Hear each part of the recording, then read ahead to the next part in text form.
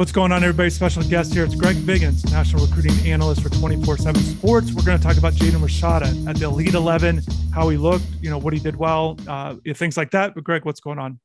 Dude, I can't stop smiling because your t-shirt, first off, I just, what I'm saying? Like, I don't see a whole lot of Angel gear out here in Southern California. So to see someone on the other side of the coast rocking that red makes me feel really good inside. And it's tough right now. It's tough being an Angels fan, but I like what you're doing over there for me. Yeah, I had to make my guests feel comfortable. I had to switch, full disclosure, rocking the wrong West Coast team. So I had to switch it up. I've been to an Angels game years ago, always kind of paying attention. But I love baseball. I love sports. So had to do that. Yeah, and I got the 17 on the back. So we're good there. Jaden Rashada, a lot of excitement. Greg, just maybe overall takeaways, how he looked at Elite 11. Not necessarily before as a player, but just this week, how did he do? What did your big takeaways from him? Big takeaway was he looked like he was still kind of just not himself, right? And he even admitted that. We talked for a while after the camp. I feel, this whole thing has been super stressful. And I don't think as a fan or even, when we do our job, we don't realize the stress these kids go through. And especially him, his recruitment was wild. So, just never looked like he was throwing, just free and easy. Because for me, he's got top 5 arm talent for sure. And when he's at his best, he would have been right there with Dante and Jackson Arnold and those guys. But it pressed a little bit. I thought he was a little bit tight.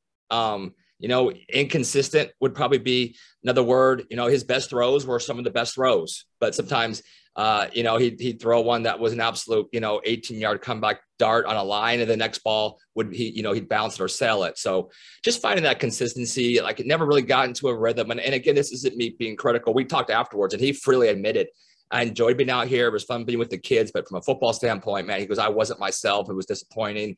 He did make excuses, said, hey, I knew Nike football. I'd never thrown it before. I never really got to grip it and rip it before the camp started. So that was a little bit of an issue, but I just think mentally he wants to get away from football for a bit, maybe just clear his head. And he has an opportunity now. They're in a dead period right now for Pittsburg High School.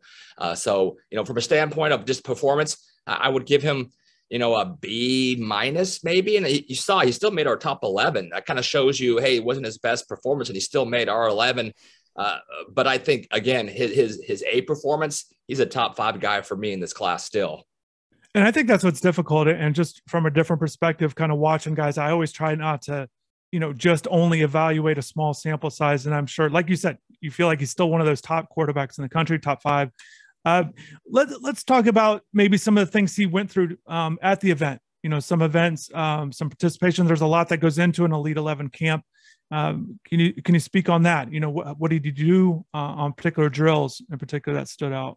Yeah, no. So the first day was kind of like if anyone has ever been to a Nike camp, right? That was, we used to do them at University of Miami in my old student sports days. So that was basically what an Elite 11 regional is now. You kind of just, probably throw for about 2 hours straight. And it's kind of like, all the different routes you have a lot of them were short, intermediate things, a lot of just working on footwork, working on balance. Probably the deepest balls were maybe like a 20-yard skinny post. I'm just kind of estimating on the yards. But it was, like I said, a 2-hour workout where I thought he was solid. Again, not super consistent for him. And I think maybe my issue, and I've seen him so much that I have, like you mentioned, like a recency bias for people seeing a guy for the first time. For me, maybe it's a bias of knowing how good he can be. So I'm kind of measuring up to that. But I think people who saw him for the first time also maybe saw some inconsistency there. So that was the first day. The second day was a pro day. And again, that was, you're throwing, I didn't count, I'd say probably 18 to 20 balls. And it's kind of simulating, and, you watch these pro days that these college quarterbacks do. And again, it's every route, your short, your intermediate, your outs, your digs, your deep skinny post. There's a couple deep balls. There's a drop back and a deep ball. There's, a play action. There's rolling out to your right, rolling out to your left.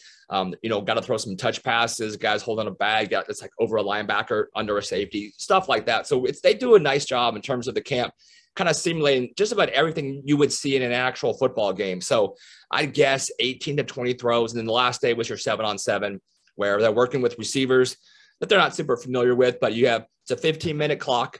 and you can score as many touchdowns as you can, right? So it's not like you get 3 and out, and then another team comes in.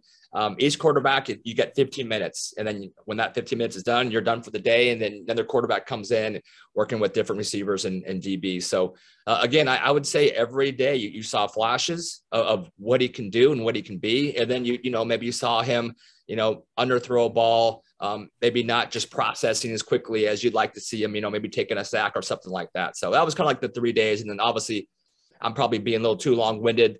Between these workouts, there's a ton of, chalk talks. They have a bunch of speakers that talk to them about being leaders, about, just the dangers, right? Sexual harassment and what you can and can't do and being careful. Just sports psychologists come in and talk to the kids about, going through mental health issues and seeking help, if you go through that. So like I said, man, it's not just football. It's kind of try to mold these guys into leaders and good people off the field so they can be, great leaders on the field. So that's kind of the event as a whole. First off, not long-winded. I know personally I'm enjoying listening to you explain everything. I'm sure the viewers and the listeners are as well, because you're there. You're painting the picture, and that's what's great about doing this. Greg, you touched on some of the things that they were being taught in terms of maybe this intangible type stuff or everything that goes into being a quarterback. And you touched on at the beginning with Jaden just kind of freely admitting. What about his makeup as a guy that you saw this week? Was he a guy getting completely down? How did he kind of take maybe that it wasn't his best performance that he's ever had? Just maybe intangibly, again, he's been a guy that you've known and have seen.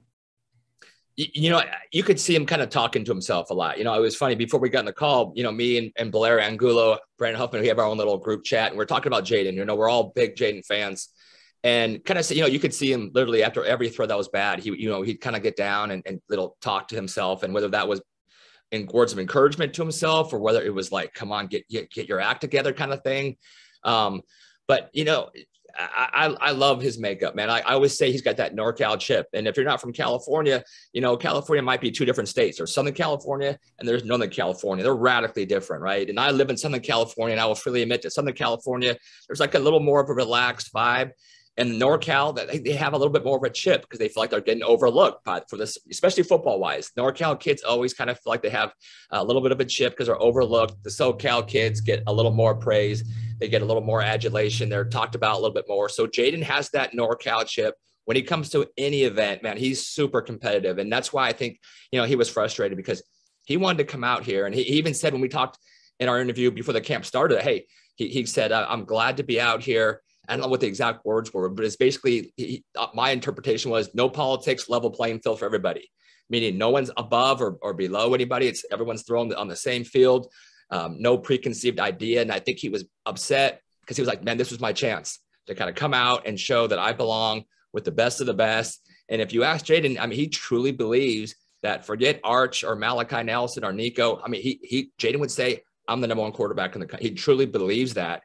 And I think it drives him, right? And I think that's what I love about him is just how competitive he is. And he's not a prima donna quarterback.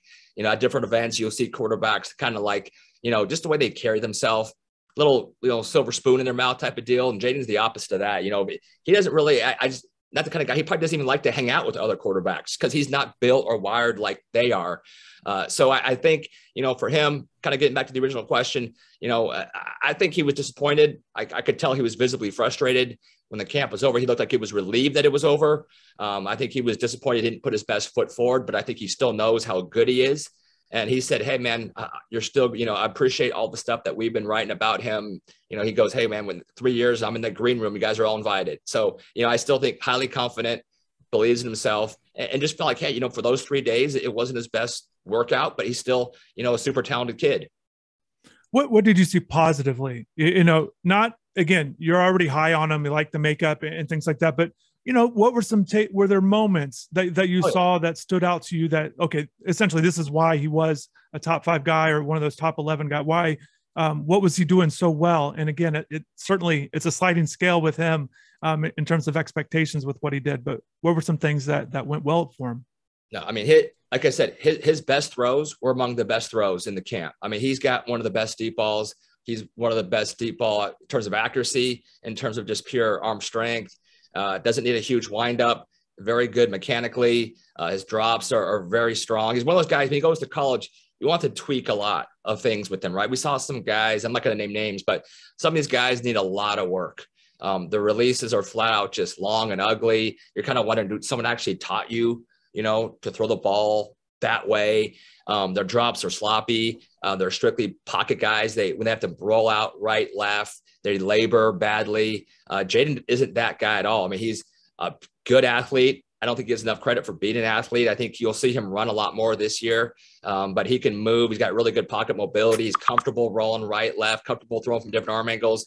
When he takes a drop, just the way, you call it ball placement, so, where he holds the ball on his drop, the follow through, the release, it's all super pure. Like, again, you won't need to do much tweaking with him at all when he gets to college. It'll just be all the mental side, right? Like teaching him the offense and the scheme and progressions and how to change protections and what to look for from that standpoint. But from, his body, he needs to put on some weight, get bigger.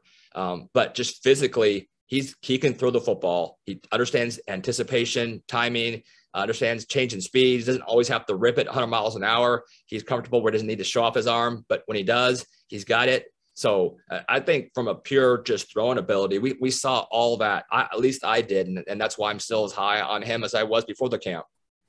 So coming into it, you touched on, just him as a quarterback, him player rating, 24/7, number 5 in quarterback in the class, composite ranking number 7. Whenever the next rankings come out, where do you kind of envision him? Do you see him possibly getting a bump? Is that about right? Just kind of your thoughts on that? Yeah, that's a good question. Honestly, for me, I would not drop him. Now saying all that, I think Jackson Arnold might be one spot behind him. And if I'm just keeping it real, Jackson Arnold was pretty dang good. His tools were off the charts. It was my first time seeing him in person. And that you can't really, I don't want to make this a big Jackson Arnold show, but if Jackson were to leapfrog him, I probably wouldn't argue with that just because it wasn't just he had a great camp. It was, you look at Jackson's body of work, being at Denton Guyer, being an elite quarterback with elite athleticism, and you saw the tools in person. So if he drops from 5 to 6, it would not shock me. But I don't think his national rating should drop, if that makes sense, right? Even if he gets bumped in the positional, I still think his overall national should be about the same. I still think he's good. And again, I know I'm an advocate for him, and maybe because I've seen him a lot, and I know Brandon Huffman has as well. So my guess might drop one spot, but hopefully not too far in the national, if at all. Yeah, and nationally, number 29, which is higher than the composite ranking, top 30 player in the country, is certainly very impressive. Top 50, any of those guys are really impressive. That means you're good at football. Absolutely. It's especially with all the positions, there's so many guys when you look at, they're outside, even if they're outside the top 100 at their particular position, they're one of the best. Yeah. I will say this to finish off the thought, this might be the best year for quarterbacks in a long time. I think last year's class, Jaden maybe 1 or 2. I know Cade Klubnik, Drew Oliver 1 and 2. Brain fog. I don't remember the order. I think we had Cade 1, and I like Cade a lot. But in terms of tools, this year's class, it's not just that. People say that the big 3, and they're meaning, Arch Manning, Nico, Malachi Nelson. No, Dante Moore is just as good as those guys are. And you know what? Jackson Arnold is just as good as those guys at the top of the board. And I'm always going to throw in Rashada. And even the guys, the depth. I mean, we saw, one of the replacements, kid named Jackson Smolik, who was a replacement for Nico. He was the 21st guy. He made the Elite 11. He made their final 11 as a replay, and he was really good. So, I mean, this quarterback group this year, one of the best I've seen in a long time. It was great insight, Greg. I appreciate taking the time to do this. Time is valuable. I'll let you get going. Always good talking to you.